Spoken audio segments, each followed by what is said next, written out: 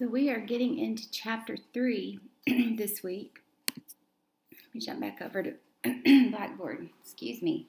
And in chapter 3 and chapter 4, we get into job order costing and allocating overhead.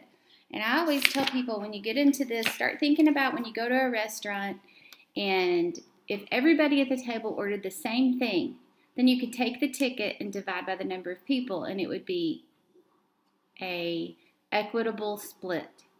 However, if one person orders an appetizer and one person orders 3 mixed drinks and one person gets steak and then you've got another person sitting over there getting water and a salad, if you split the bill, it's not an equitable split. And so when we get into allocating overhead, that's what we're thinking about. We're taking like our electric bill and we're allocating it to the different products. And so if one product is taking more machine time, it should be getting more of the electric bill allocated to it. And that's what we get into in chapter 3 with our predetermined overhead rate. And then in chapter 4, we get into variable costing. And this is where it's really important that you understand the difference between fixed cost and variable cost.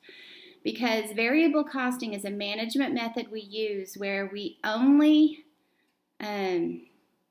let our products absorb our variable costs, because and the big difference is your fixed manufacturing overhead.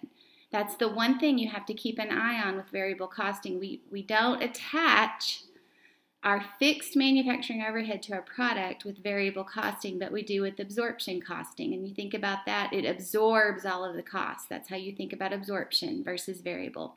So have fun with these chapters this week.